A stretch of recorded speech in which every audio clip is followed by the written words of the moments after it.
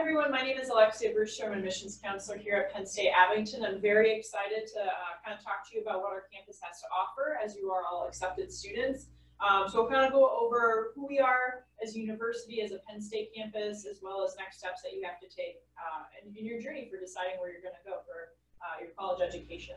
So just to kind of start off, Penn State, we're one university, but we have multiple different campuses that you can attend, as you all know. Abington is the one located with the star on it. University Park's in the center of the state, about 3 hours away. And you'll probably find that a lot of you might be bouncing around between different campuses as well. Penn State is unique because we allow students the opportunity to either do all 4 years at one campus, which could be the Abington campus for you, or you could do the 2+2 program, where it's most popular for students to finish up their degree at University Park, since that's where the majority of the 275 majors are offered at. But other than that, kind of talking about Abington itself, I know many of you probably have one of our 21 majors that you're planning on studying here. So here you can kind of see the list of the majors that we offer on our campus. If you're doing 2+2, we will definitely prepare you for that transition. It's a very seamless transition for our students as well. All you have to do is fill out some paperwork after you officially declare your major second semester of sophomore year.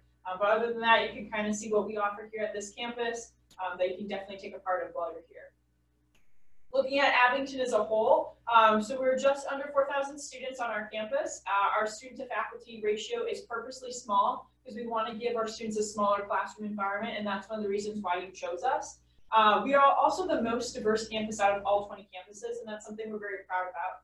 40% of our students are the first in their family to go to college. That's a huge deal, and we're very excited to welcome them to campus. We also have 31 states representing, as well as 27 different countries. So our students are going to be in a classroom environment with people who think differently than them and come from different backgrounds. So hopefully it can foster really good conversation that you might not get at a different institution. So this is something that we're very excited to offer our students here at Abington. So looking at how to get involved, so more of the fun stuff, not just the academic side as well. We have over 40 different clubs and organizations that range between intramural sports to leadership organizations, service-based if you're interested in that, student government, or if we don't have what you like, you can also create your own. So there's a lot of opportunity for you there to do that. And then we also are a division-free athletic team. So if you're interested in being an athlete or playing on a sport, we have a bunch of different options for you as well. They're actually listed on the PowerPoint. If you have any questions about contacting a coach, please reach out to our office. We're more than happy to connect you with our athletic coaches. So how else can you enhance your education? Because there's more than just going to class at Penn State. So some things that you can do is our study abroad program. We have over 300 different programs with partnerships of over 60 different countries in the world. And so this is something that our students are really taking advantage of because they want that experience of being in a new place, a new culture.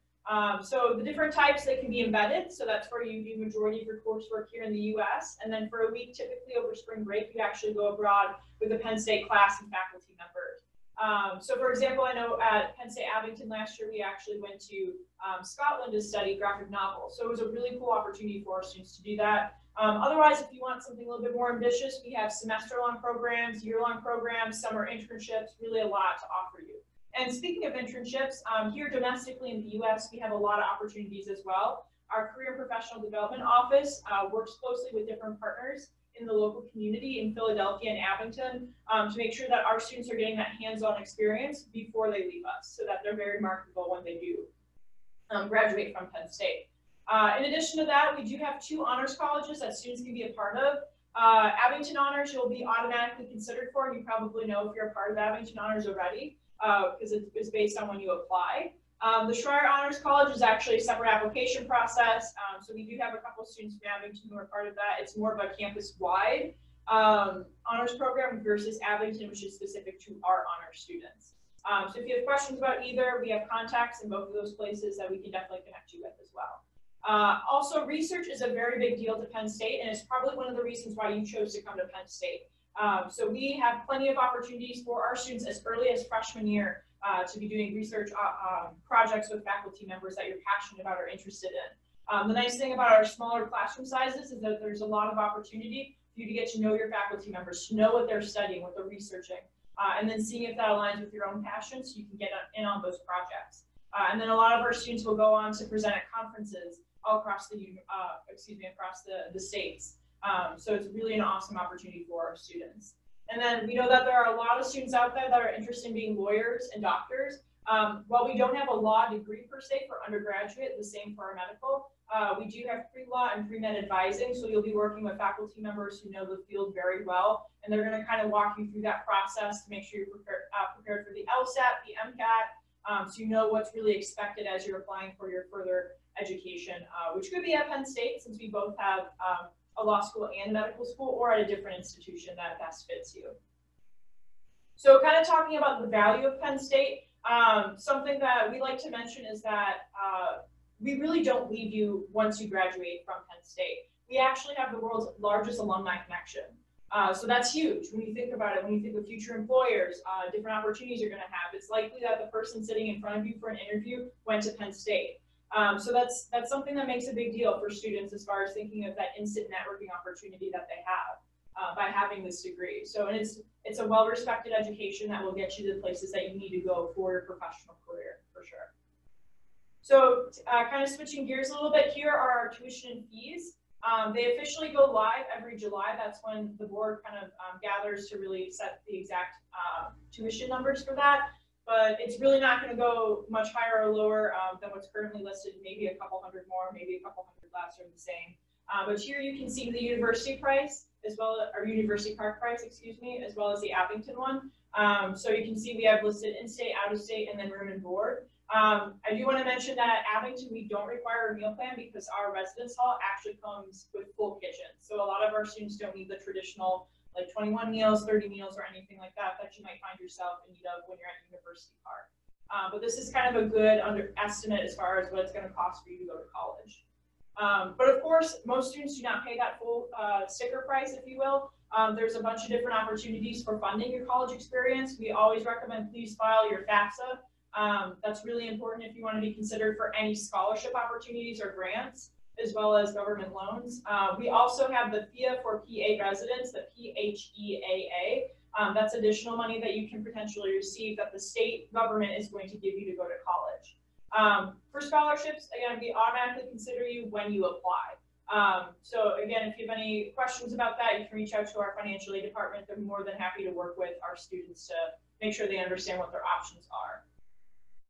So kind of shifting gears a little bit, let's talk about next steps. So we're very excited that you have been admitted to Penn State Abington. So there's a couple of things you need to do next then, as you're choosing us as your option. So the first big one would be to review your financial aid package. And then to kind of see, okay, this is what it's going to cost. After that, you can officially pay your deposit. So that's kind of a way to indicate that you're very serious about Penn State. So it's non-refundable. You pay $230 to basically secure your spot in the classroom. After that, there's an optional $100 deposit as well, and that is for housing if you're interested in living in our Lionsgate residence hall. If you're looking at off-campus apartments or commuting, you do not have to pay this $100. But if you want that resident hall life experience, then we would recommend making that deposit as well. And we always do mention that typically our wait list does start in the end of March. So if you're really serious about it, kind of think about committing earlier rather than later. But of course, whatever you're most comfortable with.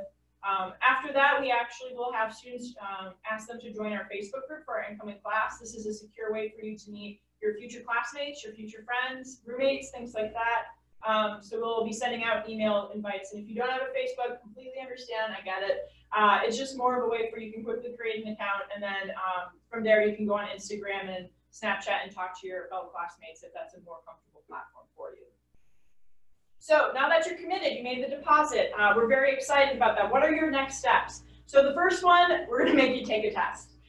So it's the Alex Math Placement Test. This is basically, it's not a test where you can flunk out of college before you start. You can't fail it. That's the nice thing about it. It's just a way for us to know where your math level is at, so we know which classes to put you in, so you're not in a class that's too easy or too challenging where you fail out of it. So we need this information in order for your academic advisor to set up a class schedule for you as far as when you're looking at your math score level. Beginning April 1st is actually when you can start looking into new student orientation and signing up as well. We have two different types. We have an overnight option and a non-overnight option because it is a 2-day program. The overnight option includes the opportunity for students to stay at the residence hall Lionsgate. We have a bunch of activities going on, snacks, food for students. Parents, please know We love that you're excited about it, but you can't stay at the residence hall with your student. There are plenty of wonderful hotels in the area that will hook you up with so you can be comfortable as your student is going through the orientation process. Otherwise, if you're not interested in that, we do have non-overnight options as well for students, where you would just come during the day to take care of your orientation stuff. If you have any questions about orientation, that's actually handled through our orientation team and not necessarily admissions. We're always happy to help, but we kind of defer you towards orientation. So please contact seal at psu.edu, or you can call 215-881-7507 with further questions about what the orientation process is. So kind of talking about connecting with us in general, we are on social media if that is your preferred way of communicating. We have Instagram and Snapchat, and we'll answer any questions you have. If you're excited and you're posting pictures about like, hey, I'm a 2024 graduate or going to be graduate, you can send that to us on Instagram. We're happy to post you on our social media as well. Other than that, if you need to get in touch with our admissions team, the contact information is there, as well as our financial aid team, looking at our phone number and our email. So again, very excited that you're considering Penn State as your future for your education.